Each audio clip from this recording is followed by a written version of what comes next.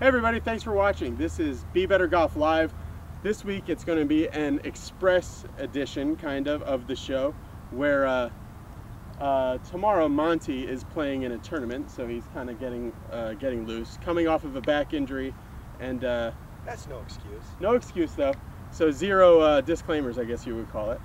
So right now he's just when I watch Monte practice, just a little insight here from hanging around him. He hits more wedges than anything else, and more wedges than any other player I've seen. Not only to make his wedge game sharp, but just to leak into the rest of his game for like his sequence and stuff like that. So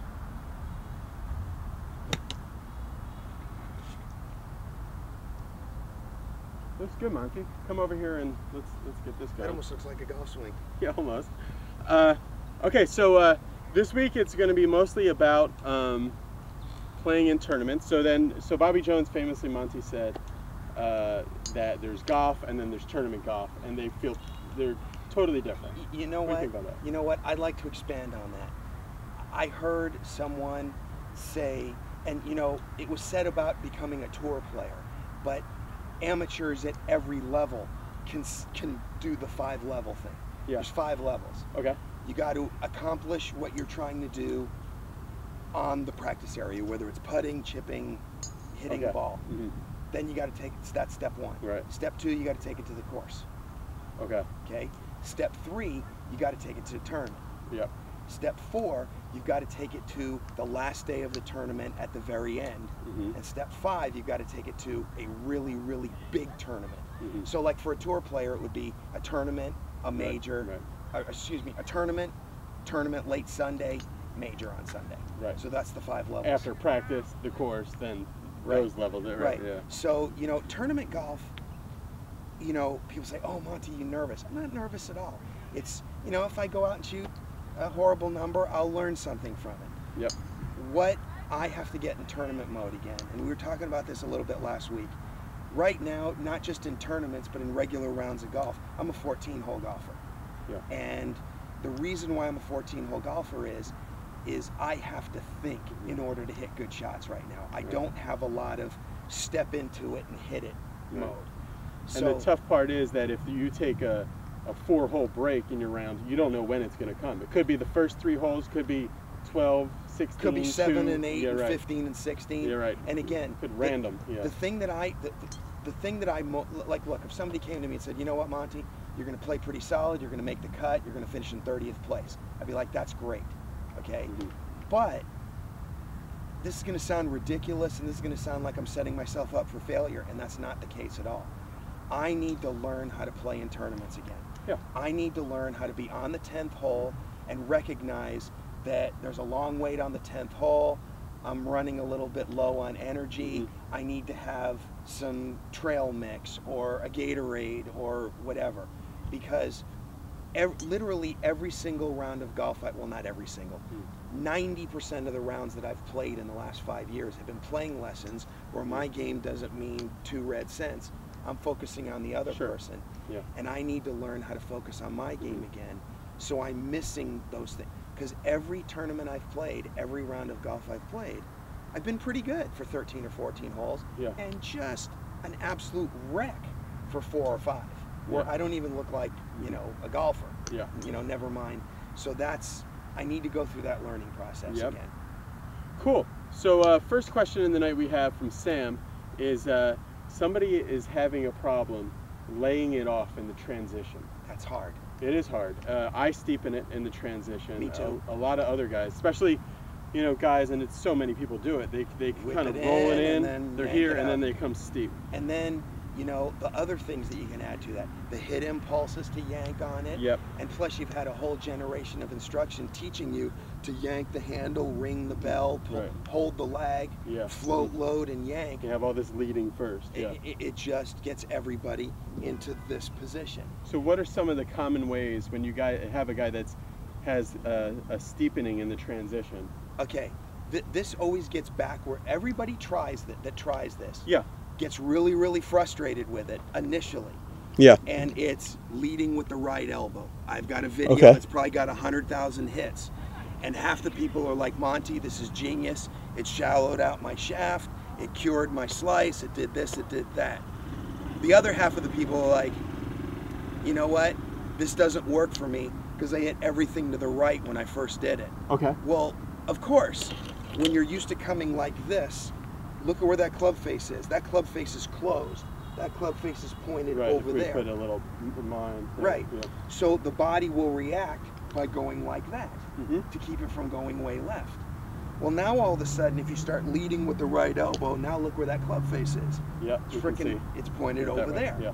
So everybody hits it to the right. So then you have to wait for your body to react and bring in step 2, which is bring the left arm in. And then that's what squares the club face. Okay, let's try it with me, Monte, because I have this issue a little bit. So essentially, you know, everything, to say whenever you say everything and you relate it to golf and the golf swing, there's always always a yin and yang, okay? The yin is bringing the right elbow in. So the right elbow, so here I'm gonna go and I'm gonna bring it to my belly button, like you say. Correct. Without pulling the handle down. Right. Because sometimes when you say that, you pull the handle. Okay, right. See, it's the difference between putting stress on the grip and putting the stress, because look, yanking, watch this. When you pull on the handle, look where the elbow goes. Yes. When the elbow goes forward, the butt of the club goes out here. Yeah, the club naturally flattens. Okay? And understand, if you're steep, when you first start working on this, you're going to hit the ball in the middle of the club face or even off the toe way over there. Okay. So my main thing is going to think here and bring that right elbow to the belly button. It doesn't ever get there, but that's the direction you want. The intention of it,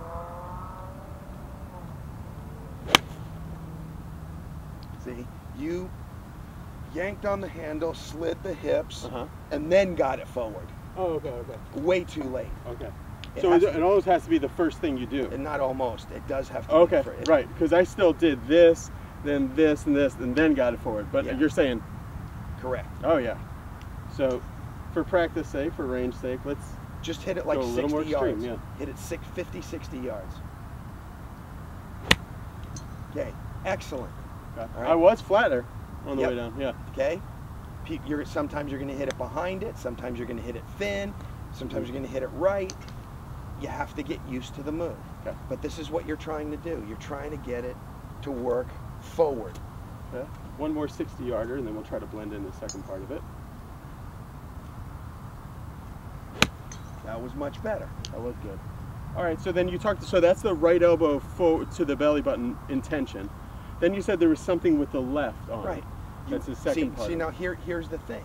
You get a lot of people. Yeah. So you got a lot of people that have the chicken wing. Okay. That's how they keep from shanking when they're steep. Yeah. So you get steep, and then you pull with the left elbow so the club doesn't kick out early. Yeah. So now you lead with the elbow and then you chicken wing. That's not going to be very, very good. No. So the people that are steep with the shaft and are used to getting it out here have no idea what rotating and folding the left arm is, because look at how shut that club is and look at how far away from it is. Yeah. So if you're used to going like this and you try and rotate the left arm, you're dead. Right. So you need to feel that in concert, the right elbow forward with the left arm folds, rotates, and folds. The left arm.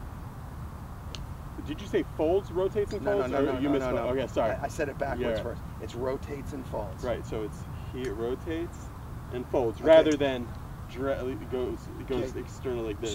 So here are the drills that kind of match each other. Cool. The first one is lead with the elbow, and the second one is your intent from the top of the swing is to touch the elbows. Okay. Absolutely. Yeah. So what that does is, if you're trying to touch the elbows, you're certainly not going to go like this, and you're certainly not going to go like that. Yeah. This one's going to come in this way, this one's going to come in that way. So you don't want to hit it very far because it's very, very strange. Aim down the shadow line there, okay? Monte. You don't want to hit it far because it's going to feel really, really strange, but it's just... And there's a lot of hitting behind the ball involved. That's discipline to be able to do. Okay? Yeah. But the closer you get your elbows, the more your right elbow is shallowing the shaft, and the more your left elbow and left arm is squaring the club for you. Okay, so right elbow and come together. Oh, you're right. You're right. It does have kind of just try to touch it. Flatten. Your intent. See, and then people will go like this. This is the mistake that people make. Oh, I'm going to touch my elbows. Then they start setting up like this, and then they start taking back swings like that. Normal setup, normal backswing. First intent down. Try to touch the elbows. Not bad. Yeah, let me try one. All right. You have good range discipline when you're working on shots. I don't. I always want to hit it so far. Okay. Excellent. There we go. Notice the nice shallow divot you took there. Tonight is like a truncated Be Better Golf Live Express version. Monte tomorrow. I go late, so. Tomorrow, 1:30 at El Dorado in Long Beach. He's playing in Long Beach Open with no real expectations other than to try hard. You know, I know I'm going to talk about expectations. You know, my expectations, this is going to sound ridiculous, but I don't really care what I shoot because it's just 1 week. Yeah. And it's I played a couple of tournaments early in the year, but this is really my first week back becoming a full-time tournament player again. My expectations are more, and it's kind of funny how this works, is more about getting back into the process of what it takes to play in tournaments. Yep. Okay? And the irony is, if I stay in that process, I'm going to shoot low. Yep. Because I'm actually hitting the ball quite well, I'm making putts, I'm wedging it well, and if I stay out of results and into the process, and this is why Tiger was so good, he was never into score results. He was in the process and tried to hit every shot as well as he could and tried to be, you know, aware of what he was doing. And that's what I lack right now. I am completely unaware of what I'm doing out there.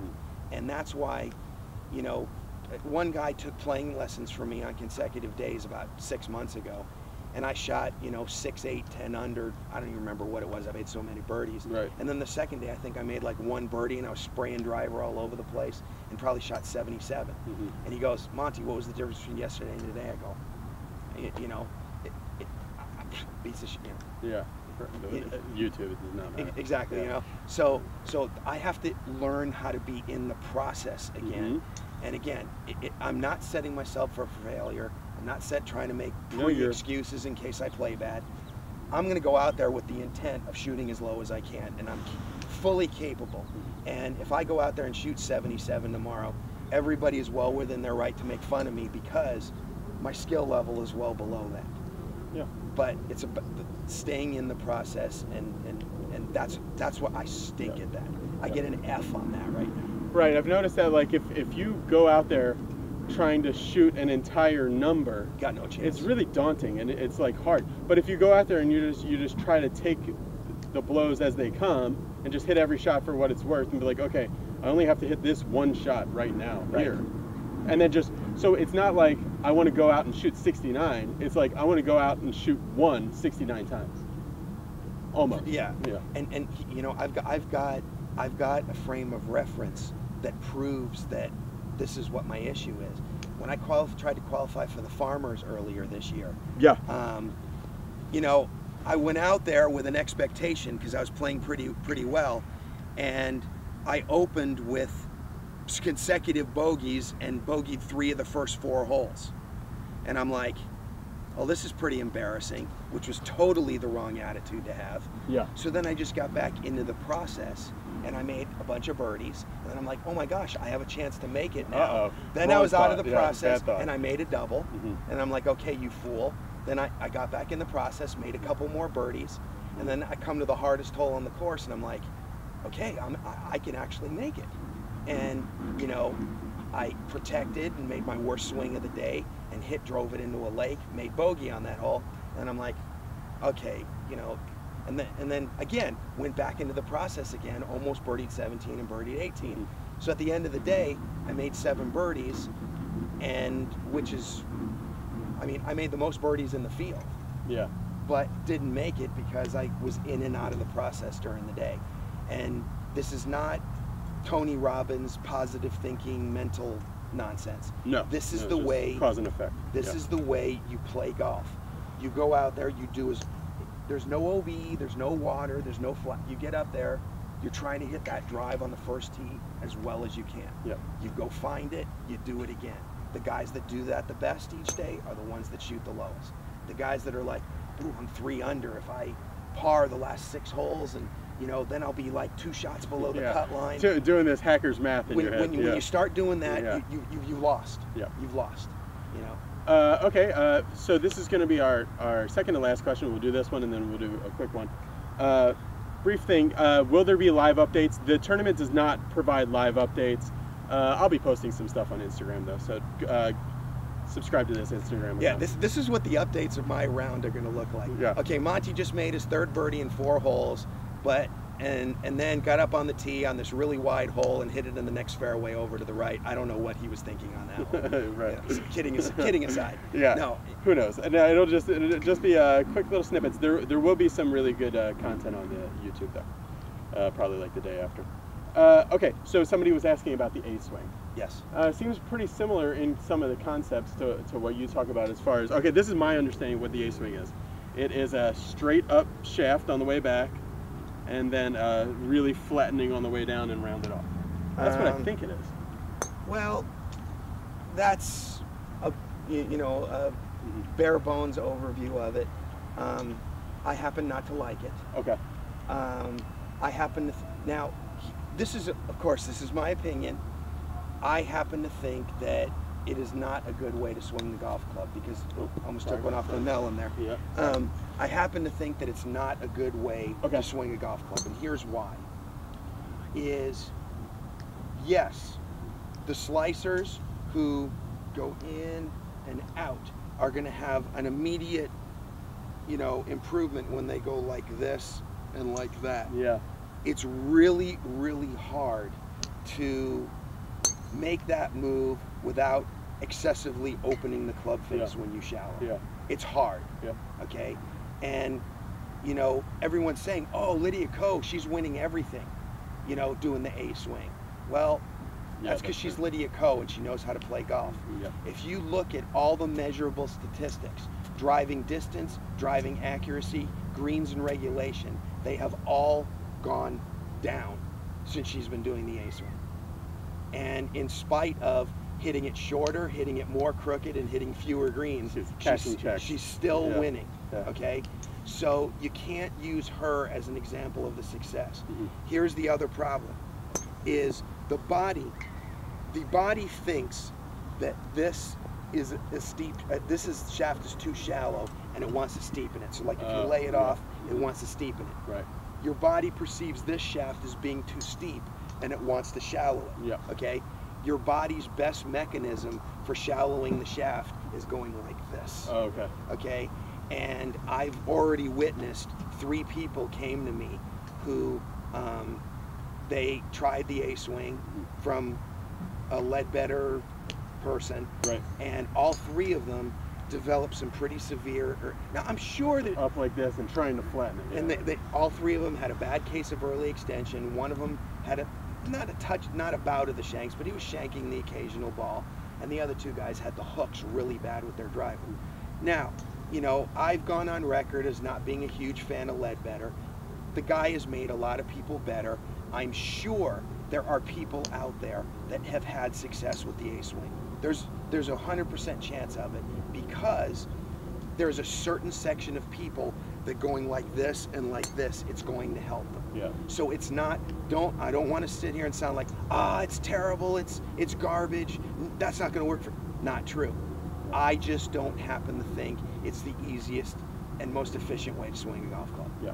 And the other thing about it too is I would think that it would make your touch shots and your half shots like pretty difficult because not every time are you going to be going here and here. Sometimes you're going to only need this. See, and this brings me to a second point is you have a large section of people out there who want to say that, there's 15 different golf swings involved. You got a driver swing, a 3-wood swing, a pitch, a chip, a putt.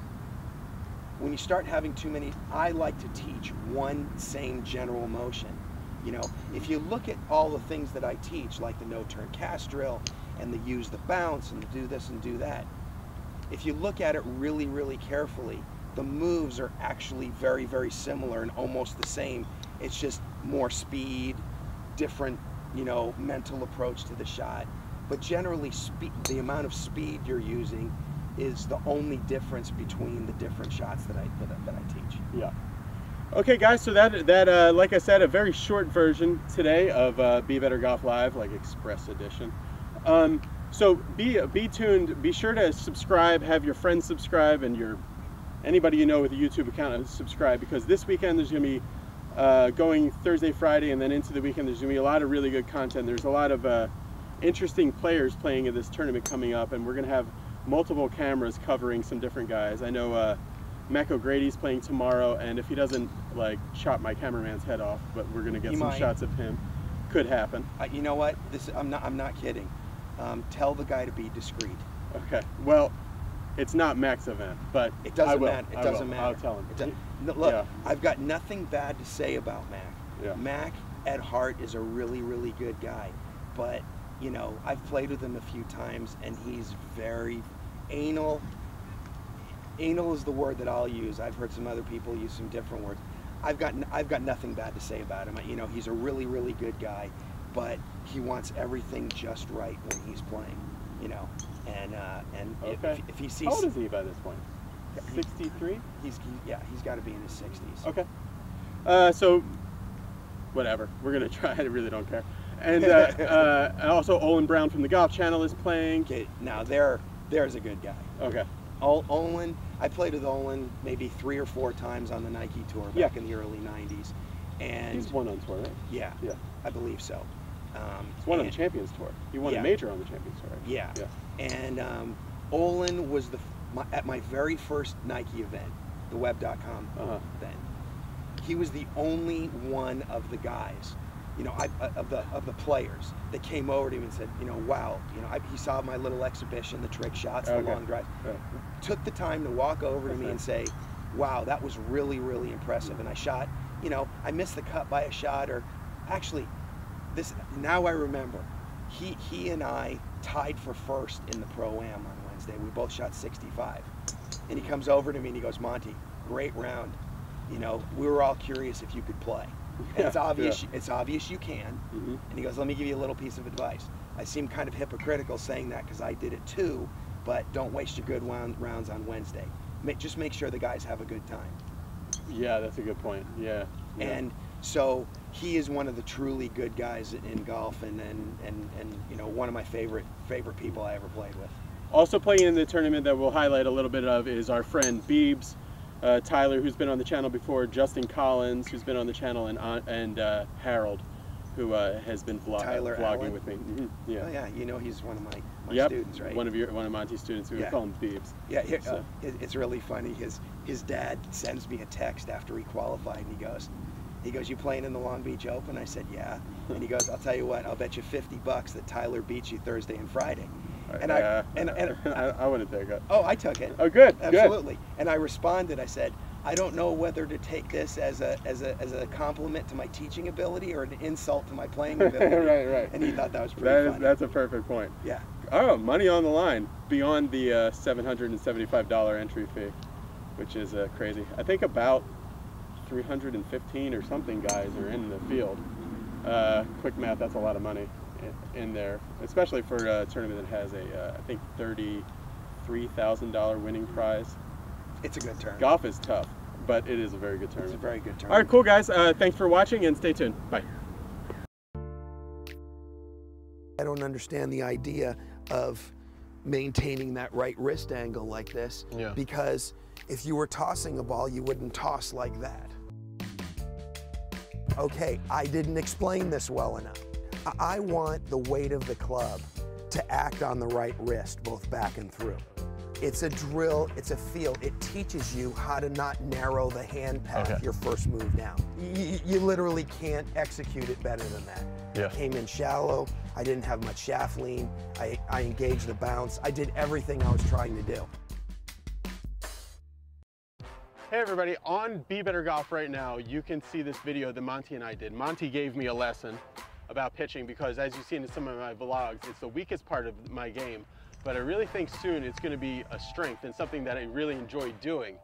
Well, you weren't struggling much because after you got the lesson, you beat me in a pitching contest. And a game of horse. Absolutely. So yeah, no, and it's something, it's a move that is really just totally universal. It's universal. It's good for anybody to try it. So try it out, and I really think the information that we had in my lesson is going to be valuable for everybody. So pitching prescription, check it out.